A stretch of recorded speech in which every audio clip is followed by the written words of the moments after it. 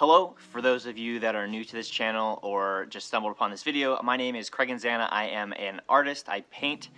You see my paintings back here. I'm actually a relatively new artist. I've been painting since December 2016, so I would consider myself an amateur for sure. I have sold some pieces and I have done some commissions, and in this video I'm going to talk specifically about the Raw Natural Born Artists Showcase, since I did one of those and I'm going to be doing another one in December. I'll give you kind of the lowdown on what it's actually like and what I think about it. I'm also the president of a board at a local art gallery, so I have kind of a little bit of behind the scenes knowledge about the art world, how exhibitions work, those type of things. We're a pretty small gallery, but I've been studying bigger galleries for quite a while to kind of, learn how to do things better for us. So there's a lot of mixed opinions around the Raw Artists showcases. Basically every single friend of mine that's an artist has been invited to the showcase at one point or another. I actually only knew two that had actually went ahead and done it. They had okay things to say about it, but really everyone just fixates on the cost. It is an expensive showcase to be part of. Basically everyone else that had been invited either did not do it because it was too expensive or because they just flat out thought it was a scam. So I'm going to talk a little bit about that, but I really wanted to find out for myself. So when I got the invite, I went ahead and said yes,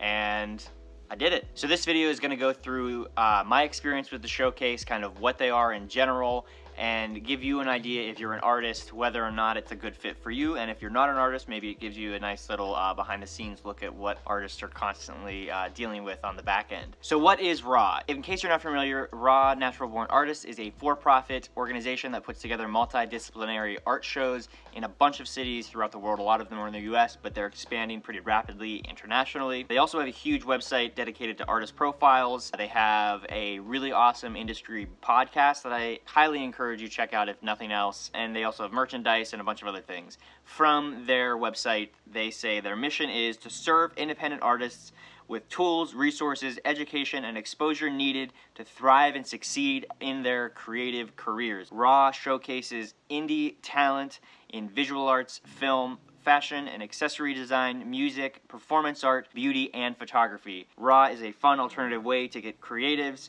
to showcase their work to their local community and the world at large. We are not your average art show. We are loud, colorful, creative, and it's all about the artists. We are Raw. Now that's pretty true. Honestly, they are very unique showcases, nothing like the stuffy showcases that you'll go to when you are looking at traditional galleries, and a lot of other galleries are actually kind of adopting these kind of things, bringing in live music, like more modern music. But these are, they have a DJ, they have a fashion show, they have models, they have, the one that I went to was held in a club. So it's totally different than your average art show, and it definitely attracts a different type of audience. So who can showcase at a Raw art showcase? Really, it's pretty wide open. Technically, you have to submit in order to be accepted, but I don't know anyone that has submitted and not been accepted. I think you'd have to have really bad artwork or basically no presence at all online to not be considered, and even then they probably consider you. I had signed up for their website prior to being invited to one of the shows. I had signed up years ago when one of my friends was in it, just to kind of see what it was all about. And I actually had signed up as a filmmaker, so I wasn't signed up as a painter at all. They had no idea that I was even a painter. But I know plenty of artists who weren't signed up on the website and just got invites because they have their work out on social media. The invite email I received was pretty much word for word the same exact email that all of my artist friends got. It says, "Hi, my name is blah, blah, blah. I'm for the Curation Team, an international independent arts organization that hosts quarterly showcases in 60 cities around the city. I found the collection of your incredible artwork on Facebook and thought it would be an unforgettable asset to our upcoming showcase. I'm truly obsessed with how beautiful and delicate your bold and surrealist artwork is." Now that, they would have had to actually look at my work to at least get the idea that it's kind of surrealist artwork. I receive stuff from other people all the time that are like, "I love your colorful artwork, the vibrant colors you use," and I'm like, have you seen my artwork? I literally paint mostly black and white portraits, so I don't understand how they would think that. Obviously, it's a copy and pasted message. But yeah, I think that this is one of the reasons that a lot of people think they're a scam, and honestly, they're not doing themselves a favor because there's a lot of scams out there. Like I said, people sending me stuff about my vibrant, colorful artwork is obviously, I wouldn't even say it's a scam. I understand because I've had to hold events and bring people and invite people, and the way that these events work, they have to have a constant stable of new artists because the whole thing is new artists at a pretty large scale. They're doing over 60 cities. Each showcase has 20 to 70. The one in LA that I'm going to has 70 or 80 artists. So that's a lot of people quarterly, 4 times a year, to be churning through to get to come into these showcases. And the only way to do that is a numbers game. So how much does it cost? The Raw showcases aren't really appropriate for really established artists. They are totally transparent about that. They say that they are for new artists to get their work out there, to do their first showcase. Almost all of their marketing material is around this being their first showcase. Almost everything that they talk about in the behind the scenes stuff when they're talking to you as an artist talks about it being your first showcase. The more experienced artist is not the target market. When you're more established as an artist, you'll get paid for showcases, you'll get paid for exhibitions at galleries. Not always, there's definitely exceptions to everything, but that's why I think a lot of the more experienced artists that I know get real mad when they get these emails. I get it, because in their world, which is totally different than the world of someone who's just started painting 2 years ago and is just trying to get their name out there, it does seem like a scam to them. And why would they pay for something like that? But the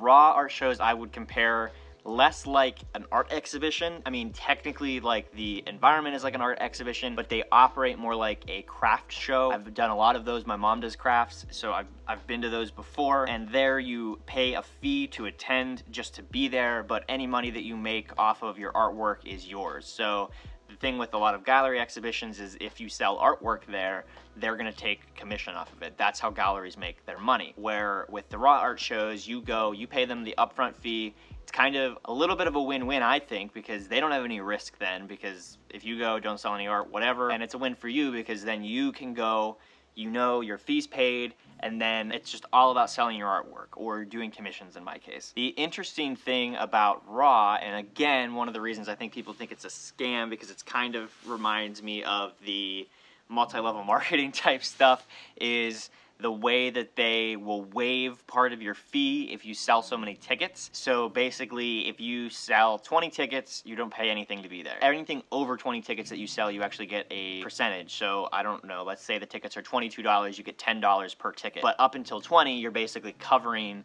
the cost of the show. I sold, I think, 15 tickets and then had to pay a little bit extra. I think I paid a little under $100 or a little over $100, which for me was okay. I have a pretty decent full-time job, so I can see how this is not, it's weird because, you know, it's for new artists, but most new artists aren't going to be able to afford this or want to invest that kind of money into their art career. And at the same time, the artists that could afford this is kind of beneath them. So it's kind of a catch-22. It really works well for artists that have other professional careers like I do. In addition, that also gives the artists an incentive to help promote the show, which I know from organizing events, getting people to actually come to a show, no matter how cool it is.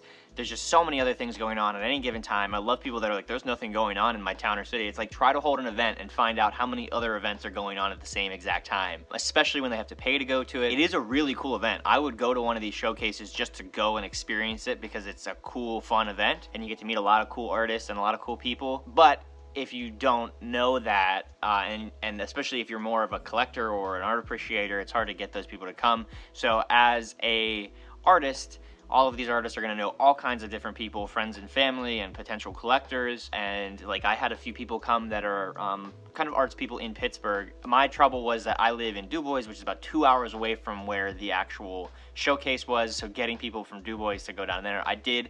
Thank you so much. Have a few people come the whole way down there, which was awesome to see them there. I had some support from my family, my partner, and then some of my friends from work all came, so that was really awesome. And then some friends from the city came, and some of them had gotten to go in for free because they had done showcases through Raw in the past. And the heater just kicked on, so there's gonna be a weird background noise if you can hear that. So is it hard to sell tickets? Like I said, it's generally hard to sell tickets for anything. Price for the tickets are about $22. Pre-sale tickets, like, they go up to $30 if you try to buy them at the door. Event tickets are hard to sell.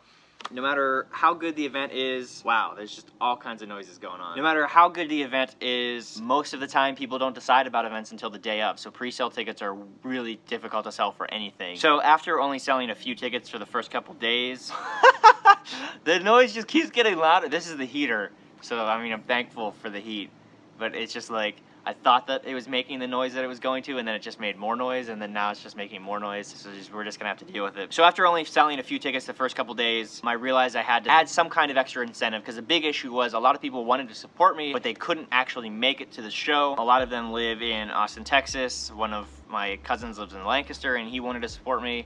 Lancaster, Pennsylvania, it's on the other side of the state. So yeah, they live all over the place, and there was no way that I was gonna get everybody that wanted to support me to the show, and I didn't want them to just buy tickets just to support me, even though some did offer to do that. So in addition, or instead of attending the event, anyone who purchased a ticket got a 12x12 limited edition print of my most popular piece. You can see that on, it's actually not here, I have it in a gallery. You can see that in the blog post, and that is my one colorful piece, which, so maybe I should make some more colorful pieces. Normally I would sell those for $40+, so for buying a ticket for $20 it was a pretty good deal, and I still didn't sell enough tickets that I needed. Like I said, I still had to pay a little bit of cash anyway. So if you're an artist tight on money, it's probably not a good idea to do these art shows unless you're sure you can sell enough prints or pieces to cover the show as a whole. On that note, let's talk about real quick making money at the show. That's what almost everybody asks me. Oh, did you sell a lot at the show? And that's kind of a tough question, especially for me. I don't sell a lot of original artwork. I'm not an established artist.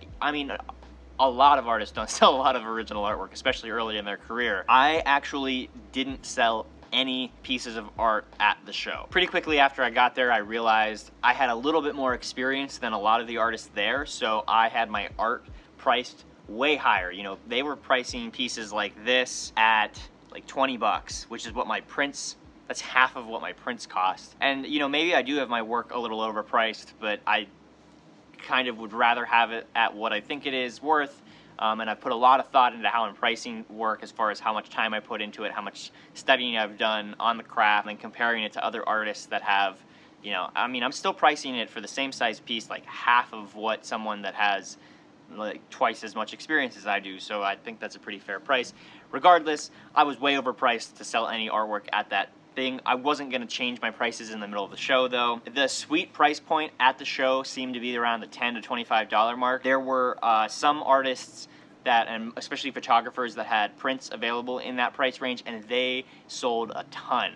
The booth beside me was selling left and right. There was a metallic piece that I actually wanted to buy, and it sold out like immediately.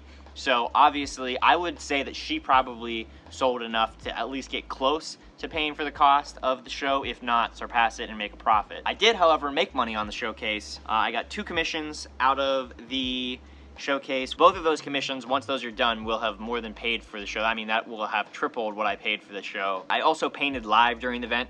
It was a really hectic environment to be painting in, but I certainly got the attention of everyone that was passing, and that was actually the guy that wants me to do that family thing. He saw me painting and was like really into it. The resulting painting was really cool. I auctioned it off, and a friend of mine who came with me to help was the one that got it. He's super stoked about it, so I'm excited about that. And it was just a fun challenge to try to finish that in the few hours that I had at the show. It was kind of one of the fastest paintings I've done, and I've sped up how fast I paint after that, because I realized, oh, if I focus and just do it, I don't have to split it up into a bunch of different segments. So the big question is, would I do it again? Would I do another Raw Artist Showcase? The answer is yes. And I am. As part of participating in the Raw Artist Showcases, you get to do what they call the tour incentive, which is a free show in another city. It has to be in another city. I was invited to do the downtown Los Angeles show, and I have a lot of friends in Los Angeles. I know a lot of people in Los Angeles. I've been wanting to go to Los Angeles for quite some time, so I was like, sure, yeah, I'll do that. So I get to go to that show for free. If I sell any tickets for it, I just make the money off those tickets. And yeah, I mean, obviously I have to pay to travel there. I hope this was helpful. I'm in no way affiliated with Raw Artists or Raw Natural Born Artists. I just, there's a cat. I'm in no way affiliated with Raw Natural Born Artists. I just want to share this information because I know a lot of people are really confused about it, and I wanted to just be really raw and honest about it. So I hope this was helpful. Let me know in the comments below if you have any questions. There's also a blog post version of this which shows the pictures and those versions in the description. Thank you for watching. Bye.